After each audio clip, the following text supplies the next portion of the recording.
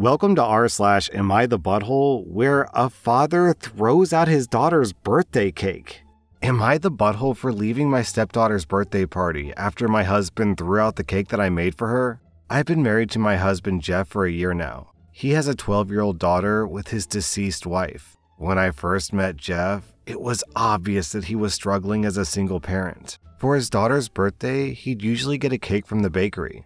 This has been the case since her mom passed away. I thought that I'd bake her a birthday cake for her 12th birthday, which was last week, as a gesture to show some motherly love and support. Jeff agreed, and he told me what his daughter's favorite flavors are and what she likes and so on. I baked the cake in the flavor she likes and the icing she likes, but one thing that was missing was the blueberries. I couldn't include them because I went to the nearest store and they didn't have any. I was running out of time and I couldn't get them, so I ended up just leaving the cake as it was, thinking that it wouldn't be a big deal. The party started and Jeff was busy taking care of everything else. He then came into the kitchen and asked to see the cake before bringing it out. I showed it to him, and he got so angry when he saw that there were no blueberries on top. He went on and on about how I didn't fully commit to making the cake, and he trusted me to take care of it, and just basically said that he should have just ordered one from the bakery. We got into an argument, and he ended up taking the cake and throwing it in the trash can.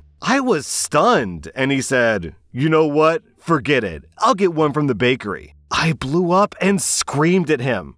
He told me to stop, but I went upstairs, got dressed, and left. He tried to get me to stay, but I refused and went to my parents. He later called and then texted about how I overreacted and hurt him and my stepdaughter by leaving. He also said that I created the situation by not properly making the birthday cake just because I did put blueberries on top. I refused to respond, but my parents say that he was justified since he must have felt pressured from the stress of making his daughter happy on her birthday. He keeps trying to speak to me, but I'm not responding. Am I the butthole? Did I overreact? Yo, what's the big deal about blueberries? Who cares if there's no blueberries on top of a cake? Why is your husband so wrapped up about it? So not only is your husband disrespecting you, but he also threw away a present meant for his daughter. So isn't that also disrespectful to his daughter because he's tossing her birthday gifts? OP, what is going on with your husband here? This is just so bizarre and out there and like being angry over nothing for no reason that I have to feel like there's other red flags as well, right? Is your husband normally this controlling and abusive and just mean? Or is this a weird one-off incident? In any event, OP, I'm giving you 0 out of 5 buttholes. I think the way that you reacted is pretty normal. I'm giving your husband 2 out of 5 buttholes. Am I the butthole? Yo, this title.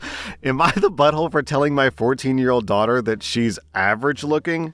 I'm a 39-year-old woman, and I have a very insecure 14-year-old daughter who has a depressingly unhealthy obsession with her looks. She often avoids mirrors and pictures because her mood instantly drains when she sees herself. She constantly asks her father or me if we think that she's pretty, and we always tell her the same thing, that she's a beautiful girl inside and out. I understand how most teenage girls are with their body image because I was a teenage girl at one point myself. However, my daughter's vanity is not only becoming exhausting to those around her, but I fear that it's causing her to slowly lose herself. Yesterday, I decided to sit her down to chat with her about this, to discuss what's bothering her, and to see if she's willing to visit a therapist. She told me that she didn't want to talk about it, but as her mother, of course, I'm going to be worried about her, so I insisted and she finally agreed.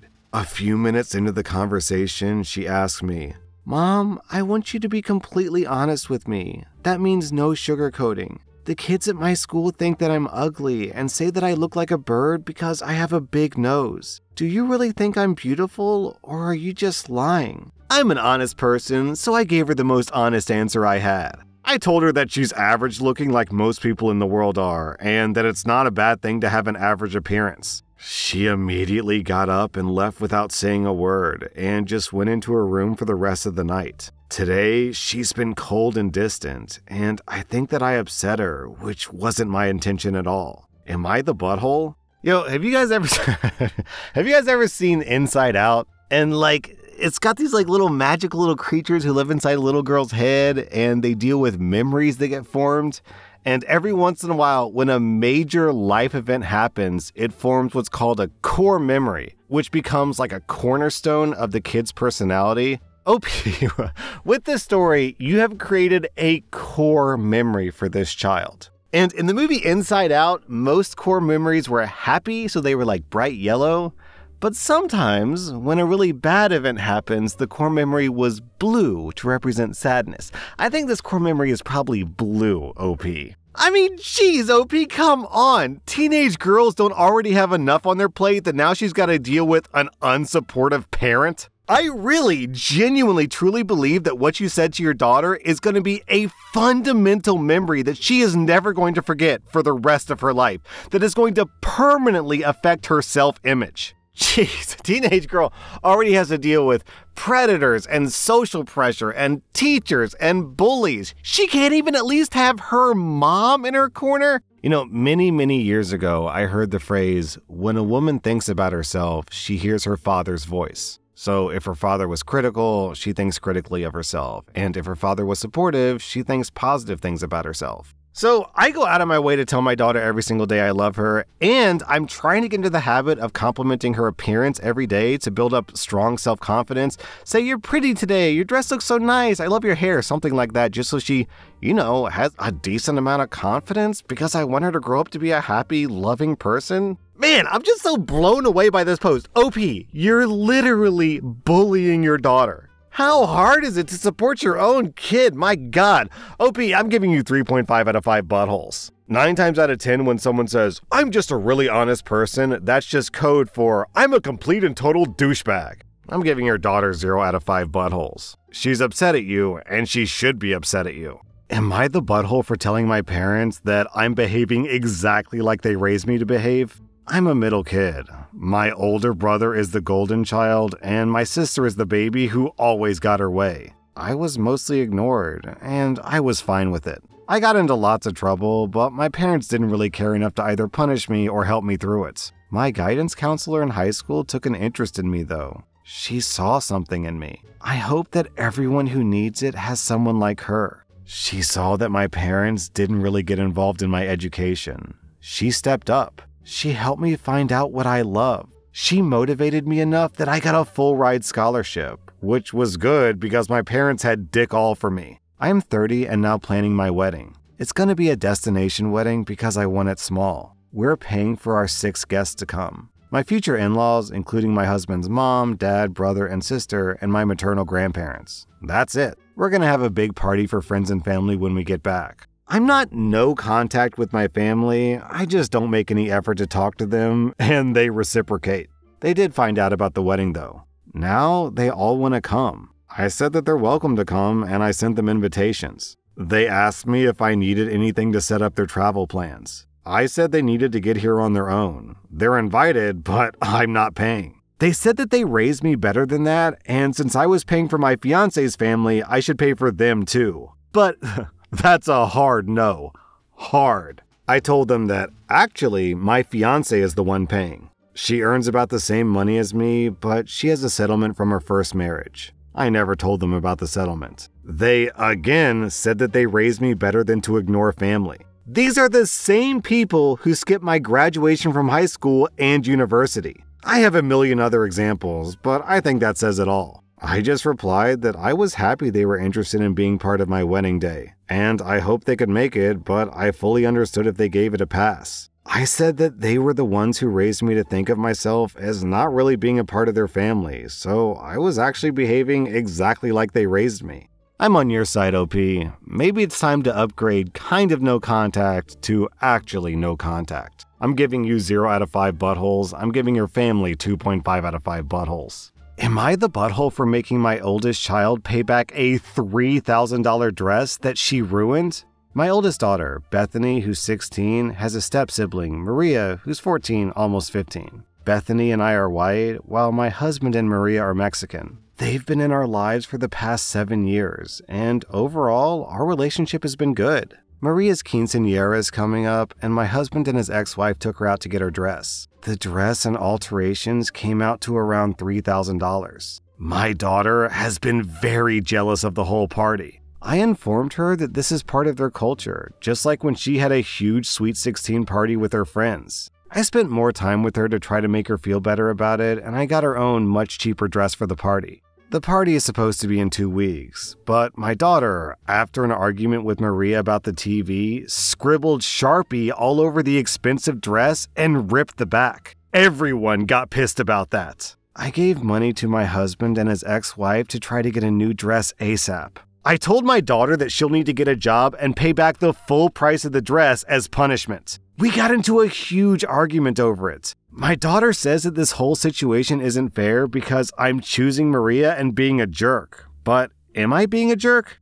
OP, you would be a jerk if you didn't punish your daughter. Your daughter's 16. That's old enough to start really taking responsibility for your actions. You can't just trash a $3,000 items and be like, whoops, tee-hee, I'm a 16-year-old teenager, not my problem. Nah, that's not how the world works, man. If you don't teach your daughter consequences now, then you're basically raising her to be a terrible person. OP, I'm giving you 0 out of 5 buttholes. I'm giving Bethany 3 out of 5 buttholes. Am I the butthole because I won't buy food for my ex and our kids? My ex and I divorced when our kids were young. Our kids are now 12 and 15 years old. We've been divorced for 7 years now. We have 50-50 custody, and she remarried, so spousal support is done. Her new husband recently left her. I don't know why, and I'm not interested in the particulars. In my opinion, he didn't seem like a terrible guy, and he left her their house, so once again, I have no idea if there's a debt load or anything like that. She called me last week to see if I could please help her out with some food. She said that she had run through her budget for food for her and the kids, and basically begged me to help her out.